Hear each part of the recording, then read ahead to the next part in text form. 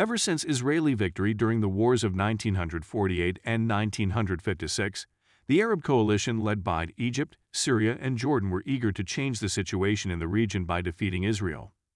Both sides understood that the conflict was far from over and were preparing for the next stage of confrontation.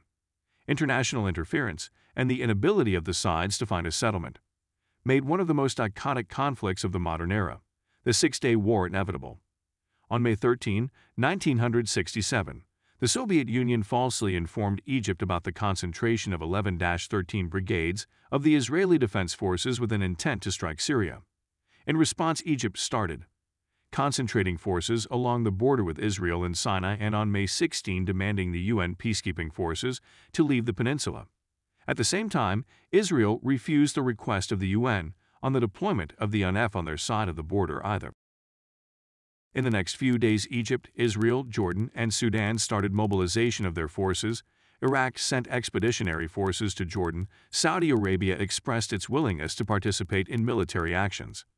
But the turning point, which made the full-scale confrontation inevitable, was the decision of Egypt to block Israeli ships from entering the Straits of Turin on May 22-23. On June 1, Israel established a national unity government, which on June 4 decided to go to war. The Arab coalition of Egypt, Jordan, and Syria had an advantage over Israel and deployed troops with 240,000 against 100,000, in tanks with 2,504 against 800, and aircraft with 957 against 300. Israel planned to strike on June 5 with Operation Focus, which aimed to destroy the Egyptian Air Force. The Israeli media published false reports claiming Israeli training as realistic as possible and damaged the tracking antenna of the U.S. as usual in their embassy to prevent the Americans from finding out about the operation before the strike took place. The Israeli pilots were informed about the start of the operation only 5 hours in advance. At the same time, the Egyptian air defense system was effectively off on June 5. Nearly 200 Israeli aircraft attacked 14 Egyptian airfields and caught them absolutely off guard. 338 Egyptian aircraft were destroyed, 100 pilots were killed within 3 hours. Jordanian and Syrian Air Force attacked Israel in retaliation at 11 a.m. June 5. The response of the Israeli Air Force was an attack on their airfields, which led to the destruction of all 28 Jordanian, 53 Syrian, and 10 Iraqi planes. Operation Focus was a decisive success.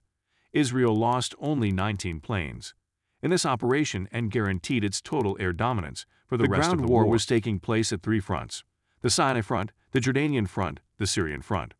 At the Sinai Front, the Egyptian forces consisted of 7 divisions, 4 armored, 2 infantry, and 1 mechanized infantry. Egypt had 100,000 troops and 950 tanks in the Sinai, so Israel concentrated 3 divisions consisting of 6 armored, 1 infantry, 1 mechanized infantry, and 3 paratrooper brigades for a total of 70,000 men and 700 tanks along this front. Israel's plan was to catch Egyptians off guard by attacking simultaneously with airstrikes and attacking through the northern and central routes in the Sinai Peninsula instead of the central and southern routes used during the Sinai War. On 5 June at 7:50 a.m., the northernmost Israeli division, consisting of 3 brigades and commanded by Major General Israel Tau, started its advance towards Arish through Gaza with an aim to encircle Khan Yunis, while the paratroopers were ordered to take Rafah. Initially, Egyptians offered little resistance, since their intelligence concluded that this was a diversion rather than the main attack. However, soon resistance against the 60th Armored Brigade ramped up. This did not stop the Israeli forces from reaching Khan Yunis railway junction in 4 hours. Afterward, IDF advanced on the Suez Channel, while the second group turned south and captured Bur, advanced on Sheikh Suwaid, and defeated fierce Egyptian resistance thanks to air domination. The road on Arish was open, and by 8 a.m. of 6 July, elements of the 79th Armored Battalion and the 7th Brigade entered the suspiciously quiet city. Suddenly, the Egyptians started firing from the balconies, windows, and there was a heavy battle going on for control in the city, and the IDF was only able to take full control of the city after reinforcements were sent. The northernmost division is then split into 2 parts. One of them continued the advance on the Suez Channel, while the second group turned south and captured Bur, Lafan, and Jabal Ibni. Further south on 6 June, the 14,000 men, 150 tanks strong Israeli 38th Armored Division under Major General Ariel Sharon was confronted by the Egyptian 2nd Infantry Division under Major General Sadi Najib, consisting of 16,000 troops and 90 tanks.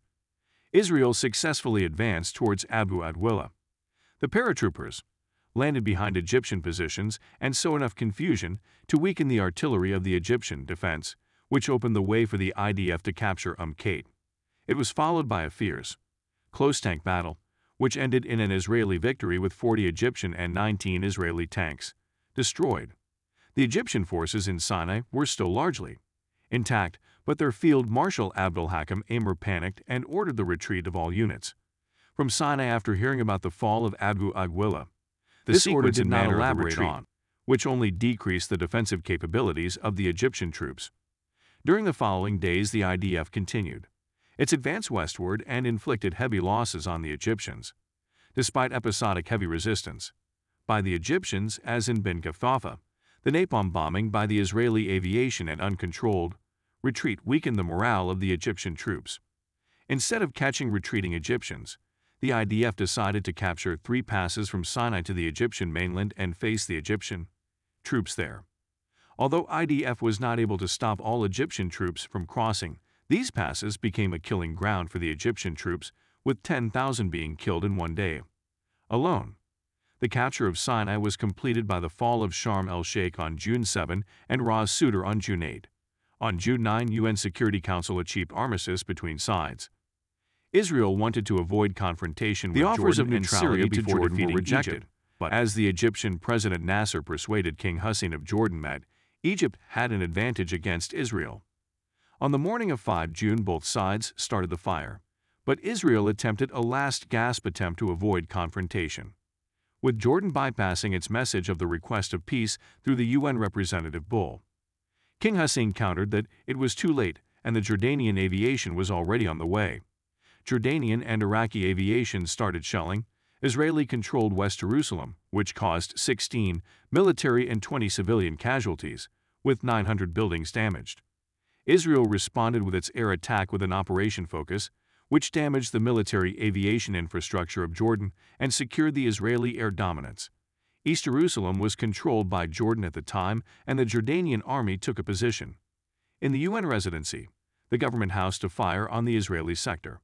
The Jerusalem Brigade's Reserve Battalion 161 of Israel took the government house despite heavy losses, and forced Jordanians to retreat to Bethlehem. Later on that day, Israel encircled eastern Jerusalem with the Jerusalem Brigade from the south and the Mechanized Herald Brigade and 55th Paratroopers Brigade from the north. The fierce battle happened for the ammunition hill. Jordanian resistance was so strong that the IDF lost all but 2 of their attacking officers and achieved the goal only after 4 hours. 55th Paratroopers Brigade afterward drove eastwards, linked up with Mount Scopus, defeated the other Jordanian positions around the American colony. Towards the evening of June 5, the Mechanized Herald Brigade succeeded in taking Latron and Ramlah. Also, the 163rd Infantry Battalion secured Abu Tor and Kut, the old city from Bethlehem and Hebron. On June 7, the Israeli Minister of Defense, Moshe Dayan, ordered IDF to enter Old City despite reservations and concerns of the Israeli government. The fighting was conducted solely by the paratroopers out of fear of the destruction of holy sites. IDF took control of the Old City after little resistance. Judea, Hebron, Bethlehem, and Nablus were also captured by IDF on June 7. Remnants of the Jordanian army fell back into Jordan. Israel was victorious on this front as well. Syria also believed Nasser about Egypt's early success in the conflict and sent its aviation to attack Galilee. This attack was intercepted by Israeli aviation. A minor ground attack was also attempted by the Syrians in an attempt to capture the water plants at Tel Dan, Dan, and Shir Yashav. This was repulsed by IDF as well. Israeli air domination, lack of communication by Syrian units, tanks being too wide for bridges were among the causes of the unsuccessful attack of the Syrians. This caused them to abandon any attempts to make ground offensive on Israel, and airstrikes were chosen as a method instead. However, on the evening of June 5, Israel struck Syrian airfields with an operation focus, destroying 2/3 of the Syrian Air Force and forcing the rest out of the conflict. The Israeli leadership was unsure whether to attack Syria or not. On one hand, Syria was using Golan Heights to shell Israel. On the other hand, it would have been an uphill battle against a fortified enemy. But the intelligence about weakened positions, of Syria in general and in Golan Heights in particular, led Dayan to order an offensive. On Golan without government authorization. The Israeli offensive started with airstrikes, which severely damaged the defensive infrastructure and morale of the Syrian army. The 8th Armored Brigade, led by Colonel Albert Mandler, advanced into the Golan Heights from Givat Ha'am. Heavy fighting in unfavorable terrain led to numerous casualties on both sides, but with the help of aviation IDF ultimately captured Zora, Kala, and Einfit fortresses. In the central sector, the Israeli 181st Battalion captured the strongholds of Dardara and Tel Hillel after fierce fighting. By the evening of June 9, Israel reached the plateau, which allowed reinforcements to come. Israel had 8 brigades by dawn ready for an assault on the second line of defenses. Soon a ceasefire was negotiated around the so-called Purple Line. By 11 June, all military action stopped. Up to 983 Israelis, 15,000 Egyptians, 700 Jordanians, and 2,500 Syrians were killed in action. Israel gained a huge victory. It seized the Gaza Strip, the Sinai Peninsula, the west bank of the Jordan River, including East Jerusalem, and the Golan Heights. About 1 million Arabs were placed under Israel's direct control in the newly captured territories. The victory came as a result of more efficient military leadership, better preparation of troops and intelligence. But the Six-Day War by no means was the last conflict, and merely 6 years later the confrontation escalated into another war. The sponsor of this video, Skillshare, is the premier online learning community with more than 22,000 classes that teach videography, productivity, photography, and more. Modern life is fast-paced and demands constant self-improving, so Skillshare is great for people who want to learn a new skill or make their passion a full-time job.